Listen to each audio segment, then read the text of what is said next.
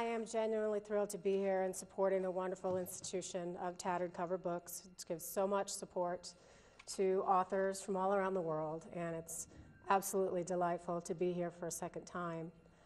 I do have to be candid with you. This is the end of a book tour for me, so I am somewhat exhausted. So I may invent an entirely new language tonight. I'm not really sure how coordinated my eye to speaking relationship is at the moment, and I'm actually so tired that I reached for one of my herbal hippie chill pills in my little pill case, and I almost came this close to taking an Ambien, which would have made for a quite mellow reading. So thankfully I got the right supplement at the right time, so I will at the very least, I can promise you that I will stay awake. So yes, this is from I Love a Man in Uniform. It's about my marriage to my husband, an Army military intelligence officer, and we'll start off where courtship leads to marriage. A couple of months after moving in together, we started talking about marriage. I had fantasized about a traditional military wedding, my beloved in his finest uniform festooned with rows of miniature medals, a white dress for me, and things old, new, borrowed, and blue. We'd leave the chapel by walking under an arch of sabers held high by fellow soldiers, and as I passed the last one, he would tap my rear with his sword per custom, saying, "Welcome to the Army, ma'am." But our betrothal landed far afield of tradition, his proposal predicated not so much on will you, but what if? The jungle drums of war were beating, and he sensed a deployment was imminent. We had to act fast. We discussed the situation. "You know that if there's a war in Iraq, I'm going, right?" he asked me. I nodded, and his tone turned solemn. "You know what might happen when I go?" So we made an appointment to go to Baltimore City Hall to say I do, just in case. I didn't have time to stage an emergence as Mrs. Army Fashionista, so on November 18th, the big day, I pieced together an ensemble befitting a clothes-conscious post-punk war bride.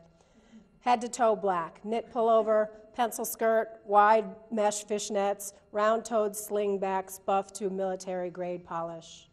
I grabbed my vintage leopard print trench coat to cover up in the November chill, and we were off to City Hall. I didn't pass under an arch of sabers like a traditional military bride, but I did have to go through a metal detector. The security guard exhibited the heart of a true romantic. Upon hearing that we were there to get married, he stage whispered to Mike, "The emergency exit is that away."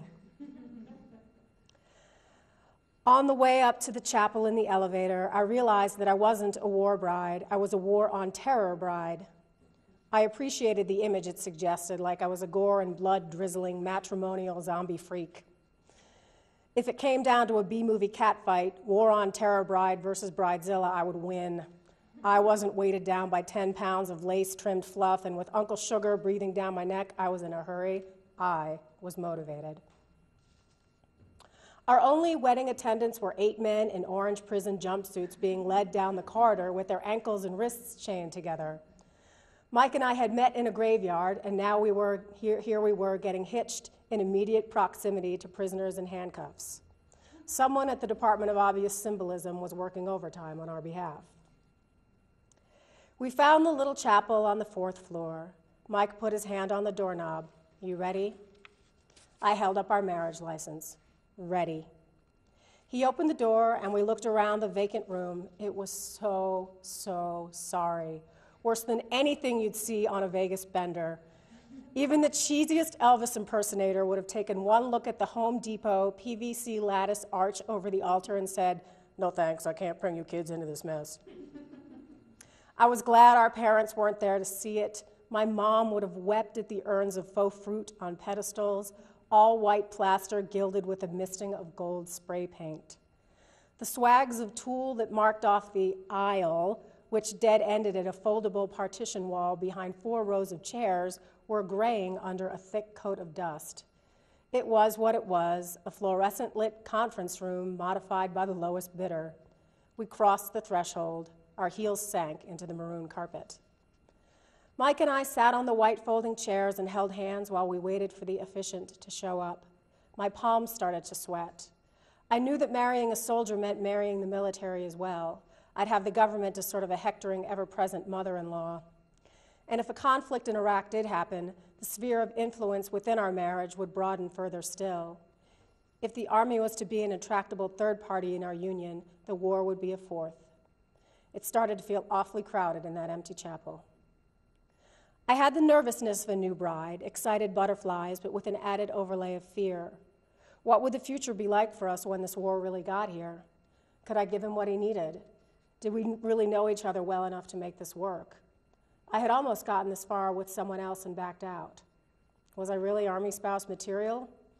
Statistically speaking, yes, the average Army spouse is under 35, 95% of spouses are female, and the majority of wives work.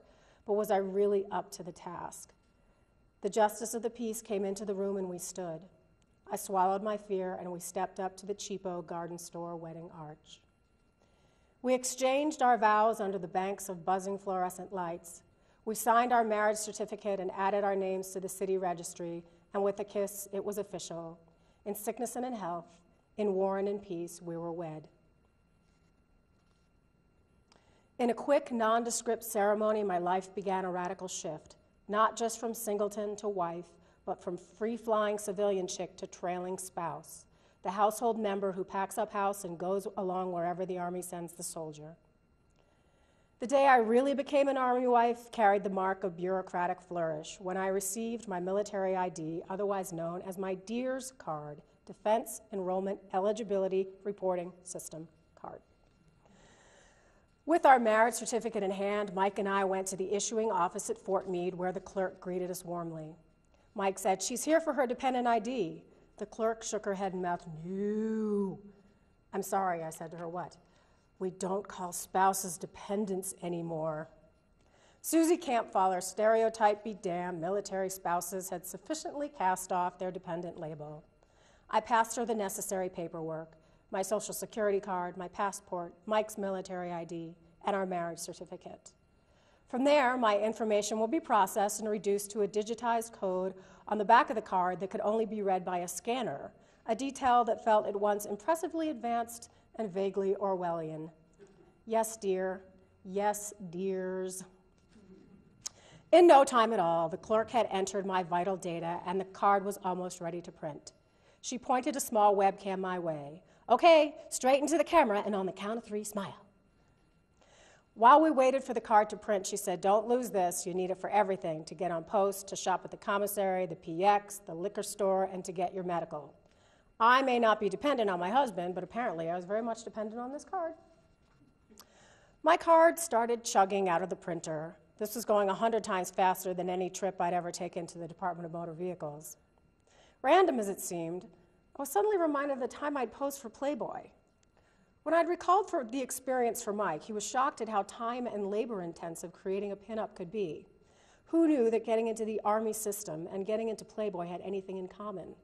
But both involved lots of sitting and waiting while the experts bustled around me trying to fit me within an existing template. In 1995, Playboy issued a casting call for a layout called Women of the Internet. Because at the time, the internet was still something of a novelty. And Playboy does love the novelty shoot. Women of Mensa, women of Hooters, women of Enron, women of Olive Garden. I hosted a couple of private online conferences in a nerdy Bay Area internet community, which seemed like a good enough qualification, so I sent in my photo and didn't hold out much hope. But a couple of months later, I got a call from an assistant photo editor named Stephanie Barnett. She said, "We'd like to shoot you," and offered to fly me out to Los Angeles later that month. The good citizens of Bunnyland do not mess around. They sent someone to LAX to take me to my hotel by the beach and gave me a list of preparations for the shoot. Show up shaved, moisturized, with your manicure and pedicure done, your hair clean, and your face free of makeup. The following morning, a car picked me up at 9 o'clock and took me to Playboy Studio West, where I was shown the set they built for me, a makeshift stage with a tinsel curtain, a stripper pole, and a bank of video monitors. Typecast again.